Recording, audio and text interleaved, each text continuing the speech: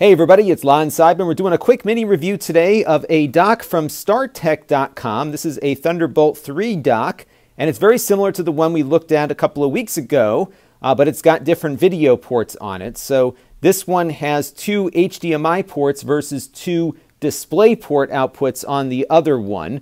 This came in free of charge through the Amazon Vine program, by the way. All the opinions, though, you're about to hear are my own. Nobody is paying for this review, nor is anyone reviewing or approving what you're about to see before it was uploaded. So this is the dock here, very similarly configured to the one we looked at a few weeks ago. This one, though, costs a little bit more. It's about $135, which costs about $10 more than the DisplayPort version. Perhaps there's some fees for getting the HDMI ports on this one that cost them a little bit more. But both of these, like the DisplayPort version, will output 4K at 60 Hz to two displays simultaneously. And that's one of the things you don't typically get with a USB-C dock. And even though this has the USB-C connector, it does require a computer with Thunderbolt. It will not work on one that doesn't have the Thunderbolt 3 connector on there. You also have a USB 3.0 port here for connecting up hard drives and other stuff. A slower USB 2.0 port goes over here, so you can plug in a mouse and keyboard and whatnot to that. And you have gigabit Ethernet.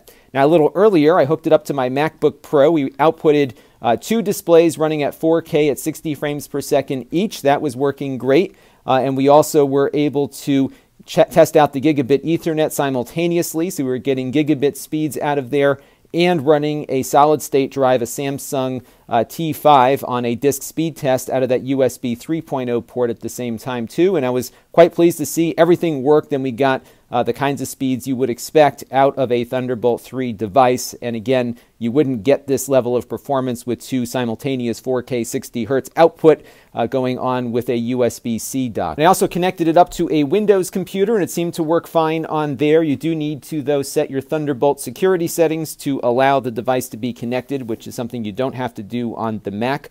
I also found that not all computers can output as many displays as my Mac can, so one of the laptops we plugged in only allowed two displays, the internal display and the external one, and not the third display, so it'll vary based on the laptop you have, so you may want to consult your instruction manual first. So it seems to work under load quite well. Just know there's no power delivery on this, so you'll still have to plug your laptop in to power. But if you were looking for something with dual HDMI 60 Hz compatible outputs, this might be something worth considering. Until next time, this is Lon Seidman. Thanks for watching. This channel is brought to you by the Lon.TV supporters, including gold level supporters Chris Allegretta, the Four Guys with Quarters podcast, Tom Albrecht, Bill Reiner, and Kalyan Kumar. If you want to help the channel, you can by contributing as little as $1 a month. Head over to lon.tv/support to learn more.